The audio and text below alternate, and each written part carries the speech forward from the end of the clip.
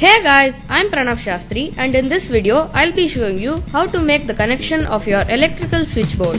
The materials I will be using are a blank, a regulator, some switches, the back plate, screws to secure it and of course the front plate. You can use your units according to your requirement. To start off with, we are going to start securing our units to our back plate. I'm going to start with my fan regulator and then my switch. Make sure the red part comes on top, because that indicates that the switch is on. So as you can see, we fit a blank and then we fit our other two switches. So now our panel connection is ready. Now we are going to take one wire and connect it in series with all, as in the face wire will be this one.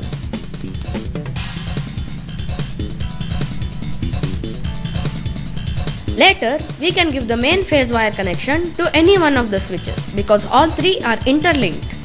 There are 3 switches here. I will be giving it to the nearest one.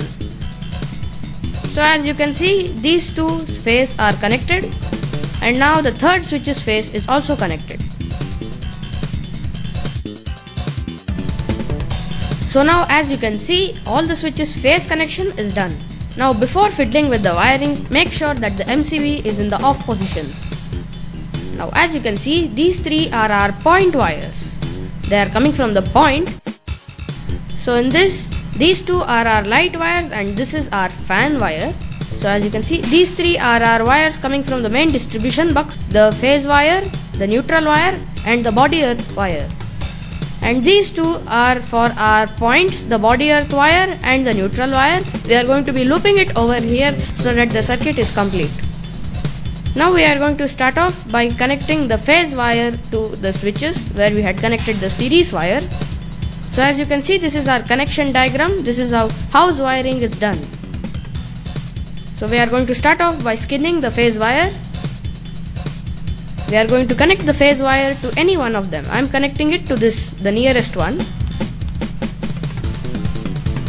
So as you can see, now the phase wire connection is completed.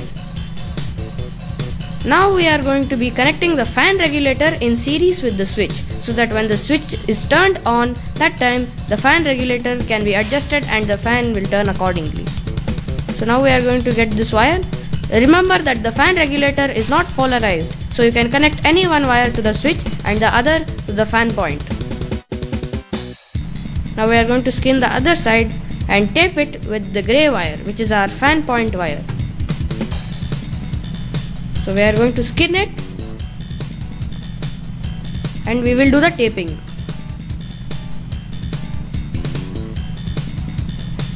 We are going to tape it nicely so that it will never break because of heating or anything. So as you can see, the taping is done. So now our fan regulator connection is done. Now we will connect these 2 point wires from our light to the 2 switches what we have in our connection board. So as you can see, I am skinning both of them and now we will connect them to the 2 switches. So we will loosen the screw and then put the wire in the slot and tighten the screw. Make sure you tighten the screw hard enough so that it never comes out during operation.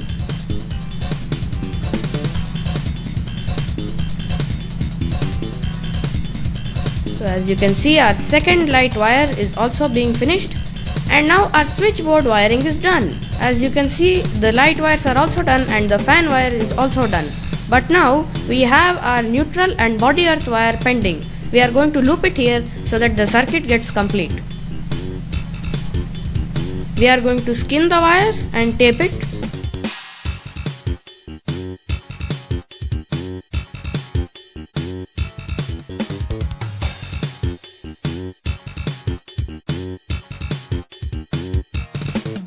So now we finished taping our body earth wire. Now we are going to skin our neutral wire and we are going to tape it in the same manner. And be generous in taping so that it never comes out due to heat or any other factors. So as you can see, the taping is being done and the taping is done. So now our circuit is completed. So now when we switch on the switch, the lights will glow and the regulator also will work accordingly to the switch and the fan. So now we are going to mount the back plate to the wall using the screws provided. There are 2 screws in this model. This is a 6 unit plate. Make sure all the wires have fit in nicely and neatly so that they are not rubbing against each other hardly. So as you can see, we have tightened it. Now we will hit our front plate and fix it. So as you can see, in this manner we have fit our front plate and now our board is ready for operation. Now we are going to switch on our MCB, and as you can see, the light switches on when we switch on this switch, the second light switches on when we switch on this switch, and our fan also operates accordingly. Thank you for watching the video guys, and make sure you subscribe to our channel and comment if you have any doubts. Thanks for watching.